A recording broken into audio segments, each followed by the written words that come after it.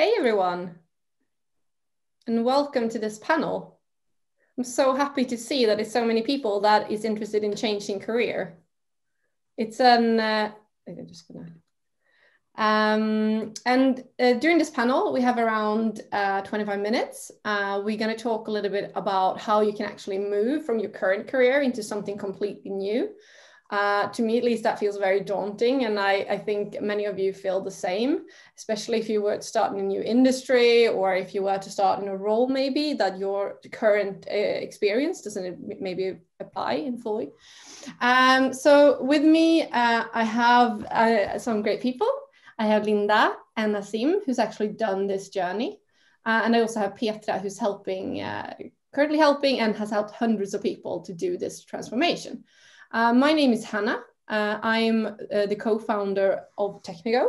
What we do is that we take people with little or no experience in programming specifically, and during 24 weeks, we train them in programming and then we help them get a job as a developer afterwards. So our experience is very much related to development, but our career coaches and the help we give to students and to others is very applicable to any type of role that you want to get into. So that's me. We also, Technigo also co-founded an initiative called Tjejer Kodar. We actually grew out of that initiative a couple of years ago. So that is my background. Should we start a little bit? But Linda, who are you? I think it's much better if you guys talk by yourself than that I'm presenting you. Sure, I'm Linda. Hey. I'm from Lund, but live in Malmö now since 3 years back. And today I work as a front-end developer at Storytel. And I've been at the company since September last year. And I work in a team that creates tools to engage our publishers and content creators to ensure they have the best experience offering their content at the Storytel service. And before joining Storytel, I was working in HR at IKEA, and I didn't have any coding experience before. And I studied human resource management in Lund, and at the same time, I worked as a salesperson in the IKEA store, and later on, I got a job at the global HR department in Malmö. And I had a very varied job. So I got exposed to a lot of different parts of the organization, and the tech department was something that I got really curious at. So after 3 years in that role, I felt that I needed a change, and I wanted to explore this tech interest even more. So that's when I found the Technigo bootcamp and decided to apply. And here I am today. Wow. Did you, in your HR role, had you ever tried programming before? No, not really, not in that role, but I did some evening course. So you did a complete leap to something else, basically. Yes, I did. Nassim, what's your story? Yeah, I will tell you. Hi everyone. My name is Nassim. I live in Stockholm, but I'm originally come from Iran and moved here for almost 5 years ago. So let's see. So I'm currently working as a junior software developer at a company named Springworks. So at Springworks, we have an IoT platform for connecting cars. So I just give you some example, just so you know what that actually means. So our platform enables consumers to give a better insurance deal since we collected data on driving style. And with our app, you can, for example, finding parking places, like finding the nearest fueling station and such.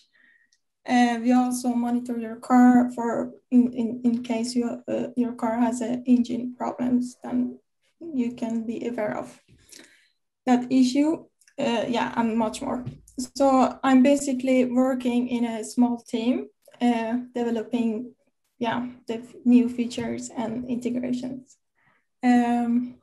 Yeah, that's what I do today. It's mostly backend, I would say. There are some front-end development time to time, but it's very small. How long have you had that job? Yeah, it's 7 months already. And what did you do before this? Yeah, right. I mean, in Iran, I worked as an accountant for almost, I don't know, 2-3 years before I moved here. So I basically worked as an accountant. And then when I moved here in Sweden, I started, studying Swedish and just taking some extra jobs as a receptionist and working some stores stuff before I changed my career to development. Wow. Petra, you're helping people to do this step. But yes. Tell me a little bit about you. Yeah, my name is Petra. I work as a career coach, and my role is exactly as it sounds. I coach career changers. They all have very, very different experience when they start. They have one thing in common. They want to join the tech business and work as developers. And I help them, coach them with profiles, build a network, and also communication and interview training. Wow. What do you, I mean, a lot of people that is listening to this now probably have these thoughts, and it can probably feel a little bit scary. What would you say, Petra, is like your best kind of tips if you have these thoughts? Like where should you start? Yeah, I think first of all, you need to ask yourself why. Why do you want to do a career change? Do you have a passion for something that you want to work with? That's great. Go for it. But it can be other reasons as well. It can be you need more salary or you want more flexibility. And that's good reasons too. But try to find something that you think is fun and are passionate about, because it's tough to change career. It will be a little bit easier if you do something you think is fun. You can ask around people that work in this area and ask what they work with, and to find something you think is fun, and do some tutorials or evening courses to find out. But to me, it feels like it will be such a big step to dare to do this, and really say, hey, I'm quitting my job. I am taking this step, whether it's into development or any other type of role. How Linda, how did you dare to do this? How did you dare to quit IKEA and started with programming? What did I do? I had been thinking about this quite a while, and I had, like I said, I've been in my role for 3 years, and I didn't know what my next step would be, and I started to feel a bit stressed about it. And since I had this tech interest, I felt like maybe it's time to do something about it. And I think it was the timing so that I dared to do it. I saw that the remote boot camp, and that was something for me. And I started to talk to people that was in the business and in the area to see their experience and thoughts about it. And I got inspired. And a lot of support as well from friends and family to encourage me to try it out. But it was scary. I should also mention that if you have any questions for them, please just ask them in the chat, and we will try and moderate. We probably can't ask all questions, but we will try our best to do so. Petra, since you're working with this, one thing that I see as a big problem is that if I were to apply for a different job, my CV or my LinkedIn would reflect something completely else. How do you go from that into where you want to become? Do you have any tips or recommendations for that? Focus on your goal first. put the title that you want to become on your new role as your title right now, and focus on skills and personalities that you have developed in your career before, and not on like the titles you have worked with. If you focus on the personalities and skills and how you can take benefit from them in your new role, and also make sure to lift up everything you've done that can benefit you in your new role. If you have done some evening courses or some hobby projects or anything, and your interest and your goal. So basically fill up your LinkedIn and CV with the stuff that can be relevant for the new role. Yeah, and exactly. Then just go for it. Nasim, do you have any tips for people that want to change career? How did you dare to do this? Yeah, I mean, honestly, it was scary, of course, but we are lucky to live in such a world that if you want to decide to do something, you do it. Studies are kind of free. Like you have many resources like out there, so it's not like as before that you choose a career and you stick to it like for the rest of your life. So I mean, yeah, I was so lucky to be surrounded by people around me who were actually in this tech industry, and just I started talking to them and just giving some advice, and they provide me what that actually means to be a developer and what kind of benefits this career could bring you. So that's actually why I started to considering change my career. But it's maybe a question to Linda and Nasim, but so when you entered your new role, did you feel that you had stuff from your previous roles that you could that was of value to the companies that you went into now? Or was it like a complete clean slate? Or do you understand my question? Is there part from your previous jobs that you now benefit and use in your job today? Not really, I would say. Like I mentioned, I work as an accountant. You do the same thing every day, and there is no such a teamwork. So it got boring in that sense. So right now I'm working in a team. We are helping each other. So I wouldn't say that my previous experience no. Linda, do you feel that you have any benefit from your previous experience when entering a new role? Sure, you have the confidence from being in a big organization before, and how to work, just normal things like meetings and social things, and how you have a different confidence than when you're newly graduated and start a new job. So that was good. So definitely. We have a question here and we have many questions from participants, but one is asking here, if you feel for a while that you need to change, where do you start? When it's not coming from passion, but something else, but more in a need for change? How do you start from there and know where to go? Maybe Petra, this is. Do you have any good advice here? I think if you have a clue of what area you want to work with, join communities and meetups and meet people that work in that area, and ask around. What do you do? What do you do in your work, and how did you learn? So you get an understanding of what they do in the job, because you need to put some effort to your change. And when you put effort to it, you want to do something that you think is fun or can be fun when you have learned.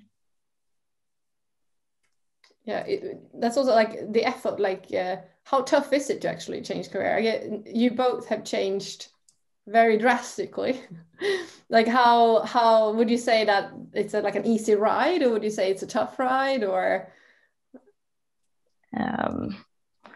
Well, it's a tough but fun. But once you have taken the decision to do the change, it's much better feeling that when you decided than before, like going around thinking, should I do it, should I not? So when you decided to do it, it feels good. And like changing careers into tech and programming was, I love the format, like going into a boot camp, and that's like focus on that. So you know what to learn, a good start. Definitely. Oh, sorry. Well, I mean, I agree that for me, it was like personally going to boot camp was like, provides me like extra help and just networking. And yeah, it was a like really good way. I mean, if everyone wants to start from somewhere. Like we have one more question here from panelists that I think aligns a little bit with a question that I have as well. It's like I myself have been working for quite a long time in the role that I have now and feel very confident in that. But like, how do you go from that, and like, how does it feel more to all of a sudden be new again, like maybe 10 years later, or you've done something for 10 years and then you all of a sudden you're back in like a junior position. How's your experience been with that? Nassim, do you have any of being junior, you mean? Yeah, or like wasn't it scary to like start over? And yeah, of course. I mean, it's tough. Let's be honest. It's not something that you learn stuff overnight, and you have to just accept the fact that you're gonna be uncomfortable sometimes, but it's worth it. Like, to working as a junior, like people around you understands you first of all, and they will help you like in every way, because as a team, at the end of the day, you want to achieve things together. So I was so lucky to work with people who were actually very understanding and have such a good and helpful mindset. Were you nervous the first day? Yeah, I am too now. But I mean, first weeks is like, oh my God, what am I doing? And is it really something that I want to do, or am I getting fired like anytime soon? But yeah, I made it. 7 months strong. Yeah. We have a question directly to Peter here. Peter, do you have any tips to help one decide which career path in tech to follow? Because the amount of option is just overwhelming for our beginners. Oh, I think you should try out some beginners courses. They are just a few hours long, and try which way you think is most fun. And also look at companies you want to work at and what you are interested in, and ask maybe recruiters or other developers what you think they need. It's not always the thing you think is most fun that are most needed in the business today. So have a look at LinkedIn and see what job ads you can find. If you see a lot of JavaScript ads, then it's JavaScript you should choose. You said also in your introduction that you help people with network as well, to get a network. Like how do you have any tips for like getting a network in the area you want to pursue? Like I would be very lost in that area if I were to step into something completely else. Yeah, it's a big industry, so you can join communities, meetups, but also if you are interested in a a specific company, ask them if they have any like conferences or meetups that they hosting you can join. And when you join meetups and conferences, contact with and connect with other developers. Did you, Linda, Nassim, did you meet with developers in your case during the processes in any way, or was it very crystal clear what you wanted to do, or? You mean during the bootcamp, or like in general with the kind of career changing process? Yeah, I started to reach out to a lot of friends who I knew were working in the area.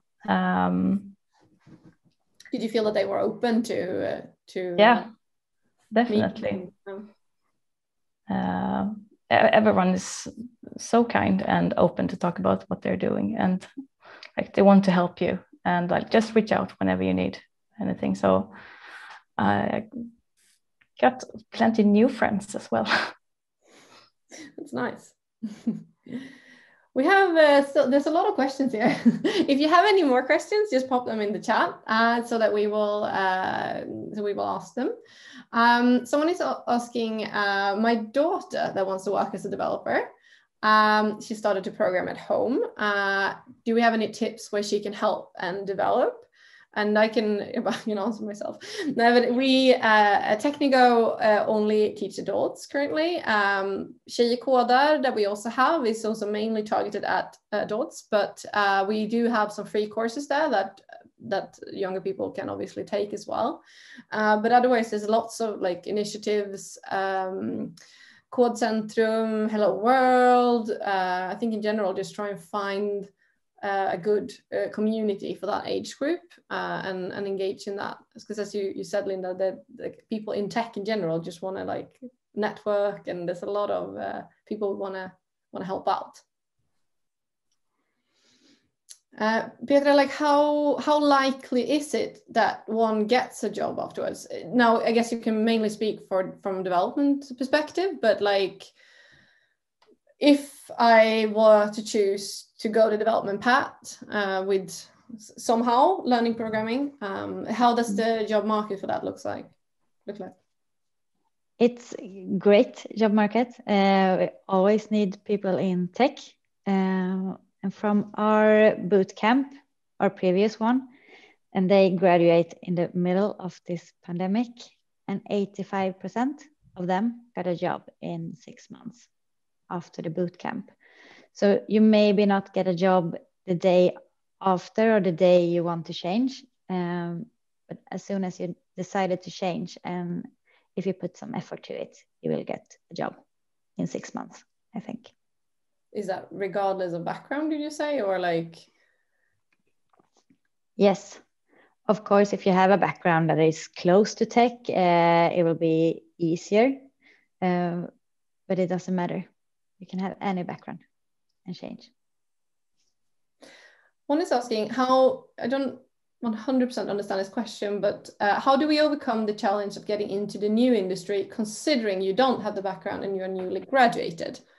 I guess that's maybe newly graduated from something else than what you want to do.